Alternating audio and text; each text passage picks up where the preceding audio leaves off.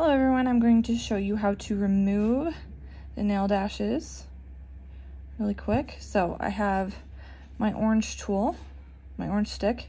You can also use a cuticle tool, but if you're going to use this, you need to be really careful because this end is sharp and this end can really, do some damage as well. So be very gentle if you're going to use this, especially on the backs of your nails by your cuticle right here. If you push too hard on that, you're going to indent and it'll be there till you try to grow it out.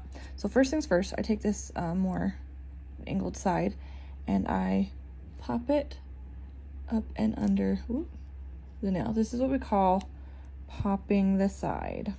Okay, be very gentle. Don't get a splinter with these. Just a little bit. You don't need to don't try to force it off. Just go a little bit at a time. This is what we call popping the edge. Okay, now you've popped the edge a little bit. Now you can kind of tell if I push on the base of the nail very gently, you can see it lift a little. You see it lift? What we're gonna do, you can use any oil you want. I just get a generic one from Walmart. You push the oil under there. Sorry about the lighting. I'm not very good with lighting just yet.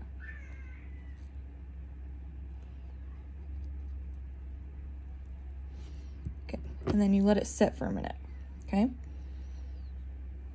I've already removed this other hand. This is what they look like. I've left some oil on there because I want them to get all the nourishment. But they don't look too bad.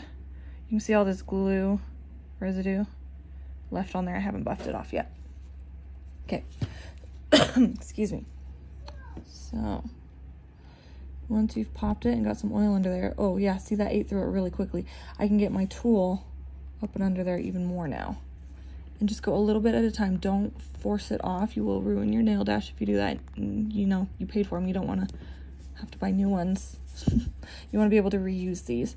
Now the orange stick, that might be one that you want to get a cuticle tool because these, see, it's already bending.